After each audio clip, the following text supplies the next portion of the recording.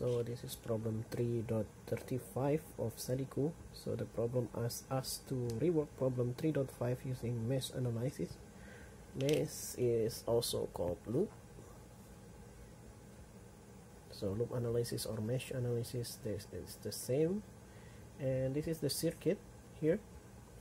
So we are asked to find V0 here. V0 here. And so let's start. Because we are using loop, so we need the loop.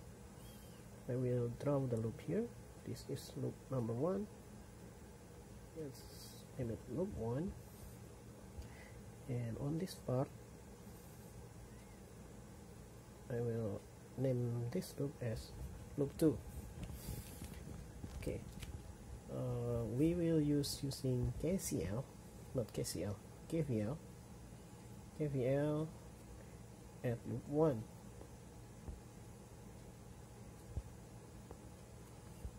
KVL said that the sum of the voltage at this loop is 0.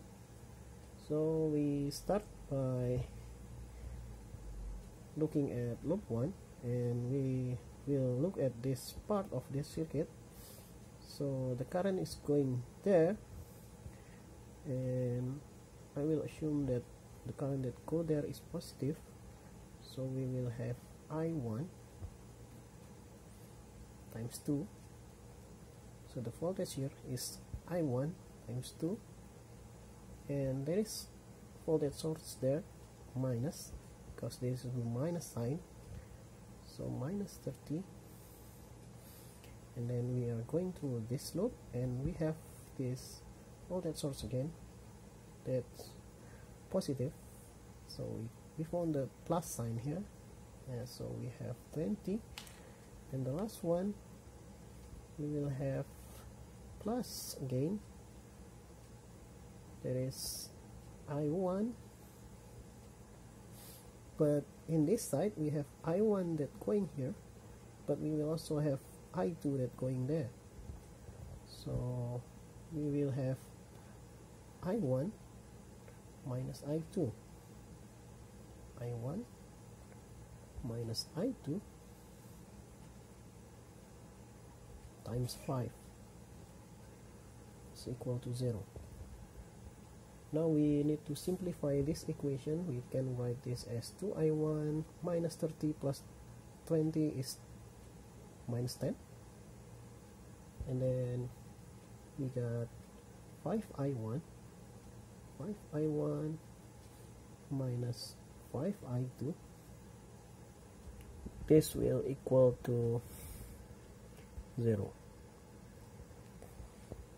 And we can simplify this further. So we have 7I1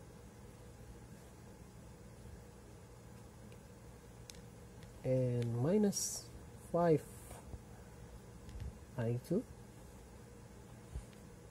When we move this part going there,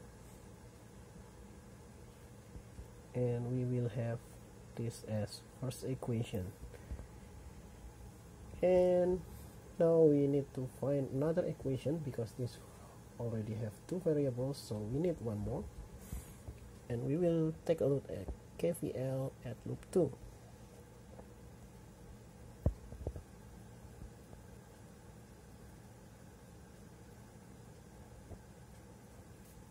We'll start from here. This is I2 going there, but we also have I1 going here, so we will have I2 minus I1, and this part, because we have negative sign that we on our direction, so sorry, this is times 5, so we subtract it by 20, and then plus I2 times 4, and this will equal to 0. So this part, and this part is already done, and we can simplify this equation. 5I2 minus 5I1 minus 20 plus 4i2 is equal to 0. And now we can do some math here. Minus 5i1, and then 5 plus 4 is 9i2, and it will equal to 20. So, and this is equation number 2.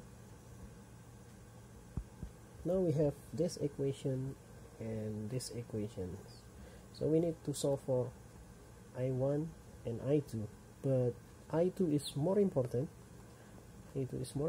So I need to eliminate the i1. So i1 is 7 and this one is minus 5, so I think I will multiply this one by 5, and I will multiply the second one by 7. Okay, let's do the math. 7, this is 35 i1 minus 25 i2, and this is equal to 50. Now we will have minus 35 i1 plus 9 times 7 is 63 i2, and it will equal to 140. Now we can sum this one, so we get 190, and this is i2, and for this one 63 minus 25 is 38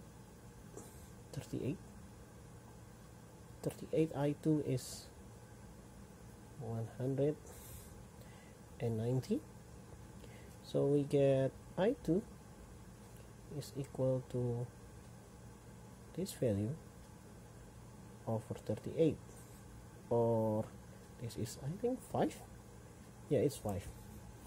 So i2 is 5 milliampere.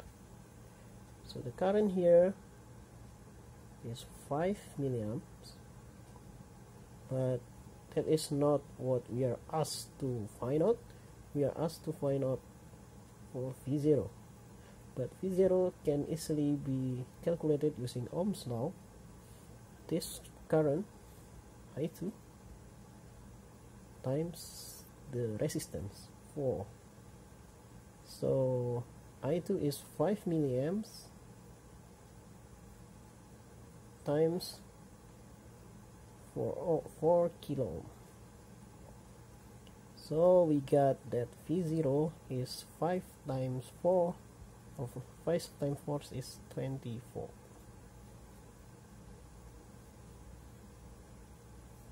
And this is our final answer.